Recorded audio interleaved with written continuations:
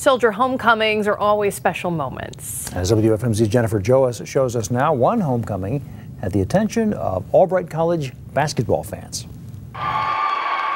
Albright College girls basketball player Meghan Boyle took to the court for her very last game on Saturday night. But what she wasn't expecting was to see her brother William home on a surprise visit from Afghanistan. I don't think I can put it into words. I mean, I watched the video after it happened, and at the time I didn't even realize I had screamed. It was amazing.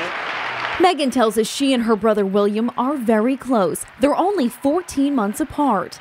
But she hasn't seen him in almost a year after he left for his first deployment with the U.S. Army. The Albright basketball team has become like my second family. So not being able to play with them is going to be a huge change and a huge transition. And I mean, sharing that moment with them also meant a lot because I know how much they mean to me and they know how much Billy means to me. So it was emotional not just for me, but my first family and my second family. After Saturday's game, Meghan ranks 4th on the list of most rebounds in Albright's history. She now can catch up with her brother in their home in Massachusetts until he leaves again next Monday. Jennifer Joas, 69 News. Very sweet.